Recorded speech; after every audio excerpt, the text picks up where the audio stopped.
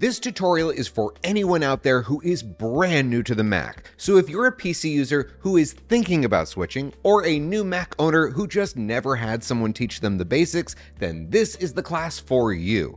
New to Mac 2023, Ventura Edition, coming up next on Tech Talk America.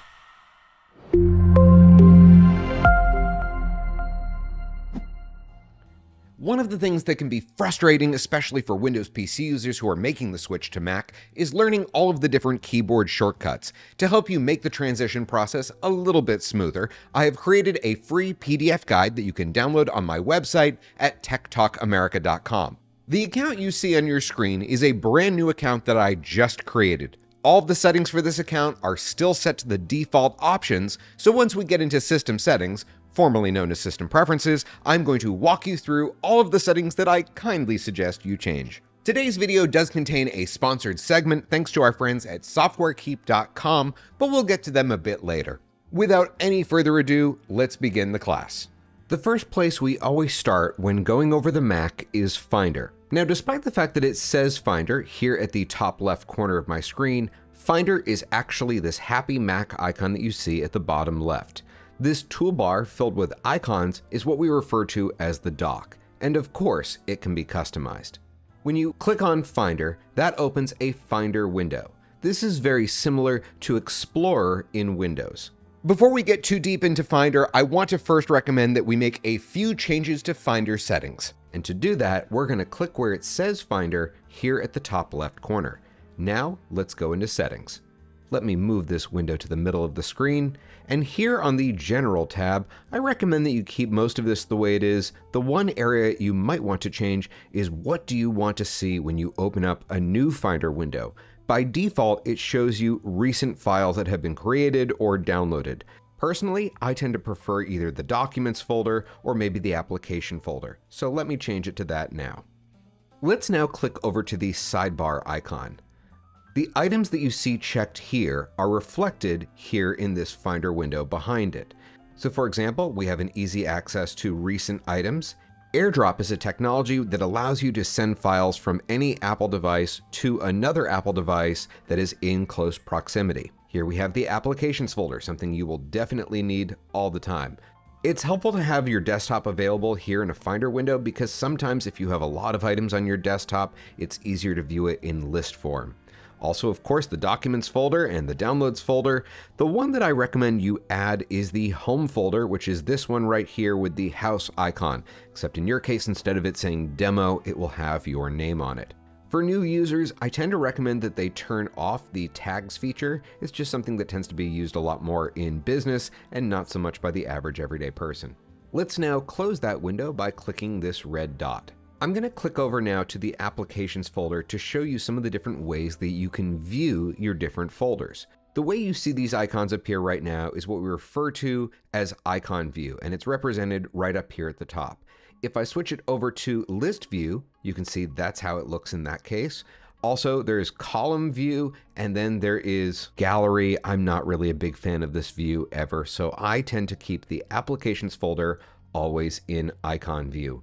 There's two other little settings that I recommend you change, which are part of the view options. And so while you're here in Applications, I recommend that you go up here to the top, click on where it says View, and I want you to turn on two items here. Those two are the path bar that, if you look here at the bottom, is showing me where we are in the computer. So sometimes when you get to folders that live inside of other folders, it can be a little confusing to see where you are. This just makes it a little bit easier. The other feature that I like to add is I always like to show the status bar. So because we're right now in the Applications folder, it's showing me how much free space I have available on my computer. The general rule of thumb that you should know is that you always want to try to have at least 20% of your hard drive free in order for your Mac to function at its peak performance. If you ever want to add one of your applications to the dock, all you have to do is click on it and drag it and drop it there.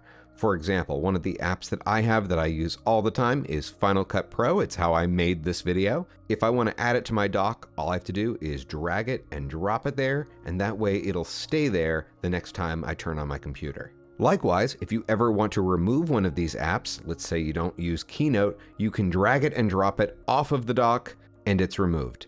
Notice Keynote is still here in my computer. All I did was remove the shortcut.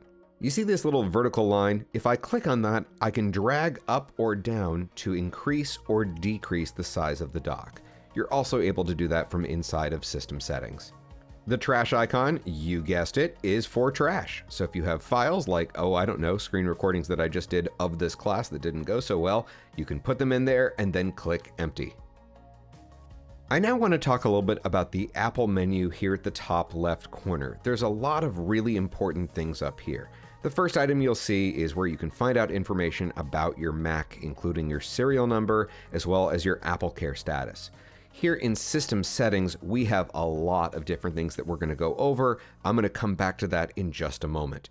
The App Store is one of the ways that you can download apps for your Mac. This requires you to create something referred to as an Apple ID. Your Apple ID is an email address and password that are used to purchase, for example, apps in the App Store, movies, music, etc. Here we can see recent items. It's not common, but if an app ever crashes, you can click on the Apple icon and go here to force quit. Or if you prefer, you can use the keyboard shortcut Command Option Escape to force quit. Here it shows all the different apps that are running in the background. If Calendar was crashing right now, it would appear in red. I just click on it and then click force quit. Below that, we have our options for sleep, restart, and shut down, as well as options to lock the screen or log out of the current user account. Let's now go back to System Settings because we have a lot to go through in here.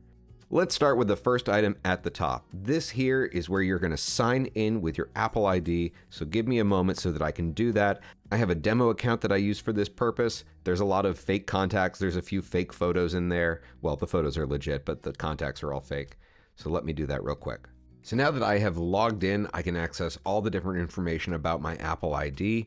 One of the other things that we need to talk about is iCloud. So iCloud is a way that you can synchronize and back up your most important information, especially your photos. So what I tend to recommend that you do is check pretty much everything in this list. The only reason why mine doesn't show passwords and keychain as checked is because this is a fake account. But normally, I absolutely do recommend that you use keychain. That is, if you also have an iPhone. It's just a really good idea generally to keep all of your information inside of one ecosystem. That way you only have one place to go to get all of your calendars or your contacts, etc. Let's now go here into Wi-Fi. This is where you can access the different wireless networks that are around you. So obviously you would click on the network and then type in the password.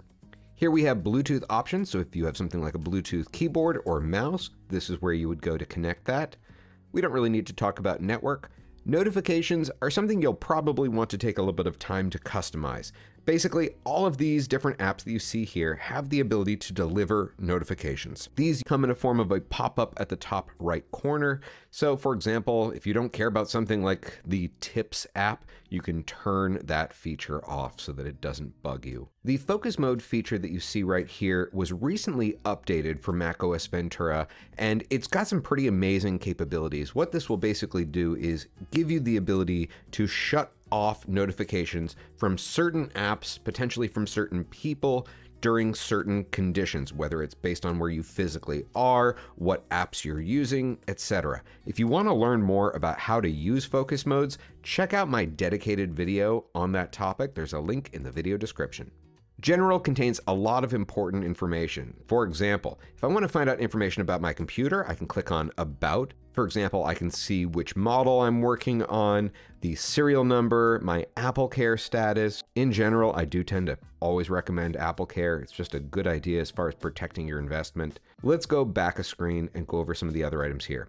Software update is where you can go in here to manually enable a software update. Certain updates you can have install automatically. If I click on this little lowercase letter I, which by the way is known as the inspector on the Mac, this is where you can customize what types of updates can run automatically. I tend to recommend different things for different people, so just go with whatever you feel comfortable with. Storage, this gives us an easy way to see what is taking up the most space in your computer.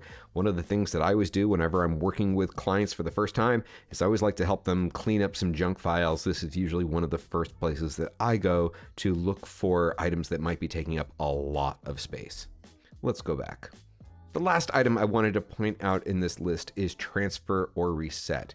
If you're ever going to be moving your data from your present Mac to a new one, this is one of the ways that you can move your data. However, if you are soon going to be purchasing a new Mac, especially if you're on one of the Intel Macs, you might want to check out my video on the best method to migrate your data, because sometimes this isn't the best solution for everyone. Also important in this list is erase all content and settings. So if you're ever going to be selling your Mac, you want to make sure that you click that button first. Let's now click over to appearance. Now, right now I have my computer set in light mode, but if I turn it over to dark mode, you'll see what happens. All the colors flip. So this is a lot easier on your eyes, especially later in the day as the sun is setting. What I tend to recommend is that you go with the automatic option here. So that way it'll start out in light mode, and then when the sun sets, it'll automatically switch over into dark mode. Just makes it a little bit easier for you to shut down at the end of the day. You can also add an accent color, for example, in the top menu bars. I just like keeping it on multicolor, keeps it fun and interesting. Over here we have the sidebar icon size. Notice how big the icons are right now. If I change it from medium to large, there we go. A little bit easier to read now. There's another setting that I'm going to show you in a moment that is perfect for people who have vision issues that will make everything a little bit larger. Another setting I tend to recommend for new users, you'll notice there's an option here to show scroll bars automatically when scrolling or always. For example, this list right here, you can see it goes beyond this, and what happens is on my trackpad, if I swipe up with 2 fingers present on the trackpad, it scrolls just like that. Again, especially if you're new, you might want to switch it to always, and now you can see there's a nice little scroll bar there so that I know this menu continues on further. Let's now talk briefly about accessibility. One of the things I love about Apple and respect them for is they've done some really incredible things to help people who have different disabilities. One of my favorite types of clients to work with are people who have these different challenges and need this technology to be able to just basically function. For example, I have clients that I've worked with who've been diagnosed with ALS, and now they have options where you can use your head to control the cursor. You can even use your voice to do virtually everything on your Mac. So there's some really amazing accessibility options that are out there. Control Center is actually what you see up here at the top right corner of my screen. These 2 little icons give you access to several different types of settings, and you can customize them all in this list. Siri is the automated assistant on the Mac, and I personally use this all the time on my phone and my iPad, and of course my Apple Watch, but not so much my computer. If you want to use Siri, go ahead, turn it on. When you see this screen asking about if you want to share audio recordings, I strongly encourage you to do so. They're not listening to your conversations. It just helps improve the accuracy. A lot of times when I work with people and they tell me that Siri never works for me, it's usually because they turn that feature off. I'm going to turn Siri off because God knows it's going to interrupt this recording. Spotlight allows you to search for anything on your Mac, and now you can search for things well beyond your Mac. For example, movie show times, or the weather, or sports scores. The shortcut for Spotlight is Command Spacebar. If there's anything that you don't want Spotlight to have access to, you can uncheck it in this list. There is one setting in particular that I want to point out here in privacy and security. And when you get into this list, I want you to scroll down towards the bottom and let's talk for a moment about File Vault. I like to use metaphors to explain complicated things, and I'll use one right now with File Vault. File Vault is like wearing a 50-pound bulletproof vest to be safer when what you really need is a lock and key. The big security risk is your passwords. Not so much this. Especially if you're on an older computer, File Vault can make your computer run a lot less efficiently. If you notice that your laptop gets really hot to the touch, or if you constantly hear the fans running, odds are you probably have this turned on. This will also slow down every single aspect of your Mac. Does it make you more secure? Sure, but it's not really the big security issue. So I generally recommend turning it off. Let's click into Desktop and Dock. Here you'll find options to, once again, change the size of the dock. There's also an option for magnification. If I turn this on all the way, you'll notice when I move my cursor over the icons, they get larger. Personally, I turn that off. Some people like to automatically hide and show the dock. If I turn that feature on, you'll see the dock goes away, but when I move my cursor towards the bottom of the screen, it comes back. Personally, I like keeping it on all the time. Let's now go into displays. If you have trouble with your vision and just need the fonts to be a little bit larger, you might want to consider clicking on one of these options. Because I'm recording my screen, I can't actually do that for you right now, but trust me, it makes everything bigger. Let's now go to Wallpaper. Here at the top, we have dynamic desktops. Dynamic desktops will change over the course of the day. There's also an option for light and dark mode desktops. And if you scroll to the very bottom, you can point this to a folder of your photos or an individual photo. Let's now click over to Screensaver. While screensavers aren't technically necessary anymore, the one that I really enjoy is this photo wall option. This will take your photos and make it look like they're on a gallery wall. It's a really cool effect. I tend to recommend it. Let's now skip down to internet accounts. If you have something like a Gmail address or a Yahoo account that you want to add to your Mac, just come here into this section and click Add Account. At this point, I'd like to skip ahead to Trackpad options. This part is really important that we're all on the same page. On a Windows PC, you have a left click and a right click. On a Mac, this is referred to as a primary and a secondary click. How you secondary click is up to you and based on what you're using. For example, if you're using a mouse, you can make it so that when you click on the right-hand side of the mouse, it gives you that second click function. In the case of my laptop, I have it set so that a secondary click is when I click down with 2 fingers present on my trackpad. Let's go over some of the other multi-touch gestures. Let's go here and just scroll and zoom.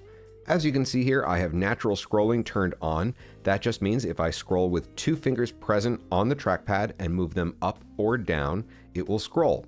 When you're in something like a document or a website, you might need to zoom in or out to get a better look. To do this, just place 2 fingers towards the center of the trackpad and then spread them away from each other.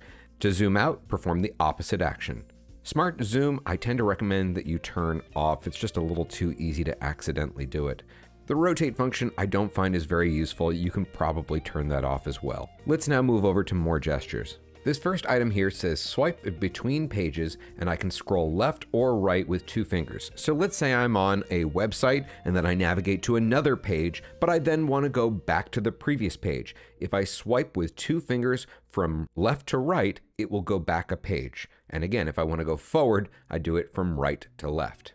This next one is really important, how to navigate between full screen applications. We have yet to talk about how to resize windows and how to enter full screen mode, but this one is really important. And for those of you who use a trackpad, you're going to use 3 fingers and swipe left or right to navigate between full screen apps. We'll get to that in just a moment. You can enable Notification Center 2 ways. You can either click on the date and time up here at the top right, or you can swipe with 2 fingers from the right edge over to the left. Now, personally, I tend to recommend that you turn this off. Again, this is one of those things, it's a little too easy to accidentally call for it.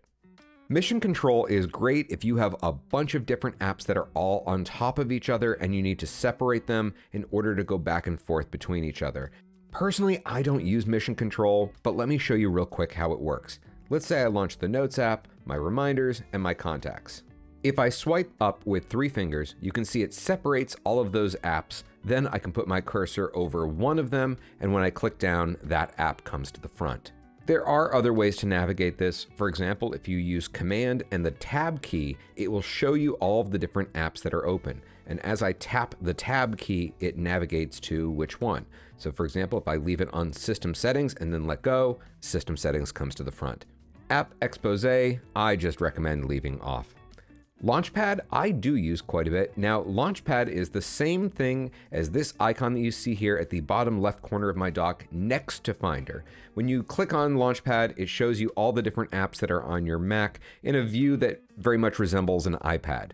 The multi-touch gesture to accomplish this is you start with your thumb and 3 fingers spread wide and then bring them close together. Show Desktop, once again, is one of those things that I feel like is a little too easy to accidentally turn on, so I tend to turn it off.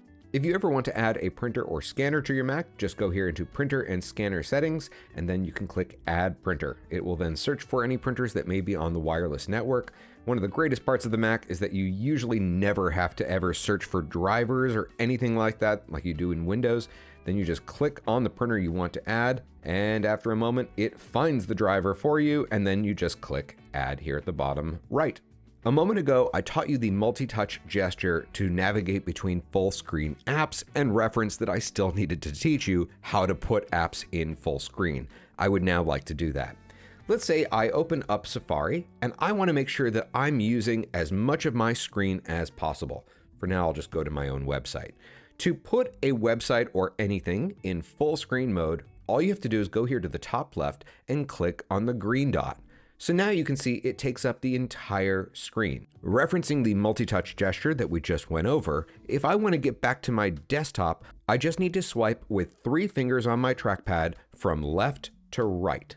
If I want to get out of full screen mode, I can just move my cursor to the top of the screen, the navigation bar pops down, and now I can click the green dot again, and it restores it to its original size. The orange dot to the left of the green dot can be one of 2 things. You can either minimize the window into the dock, like so, and when I click it, it comes back to its normal size. Or if you go up here to the top right corner and go into Control Center, you'll notice that we have this new feature called Stage Manager.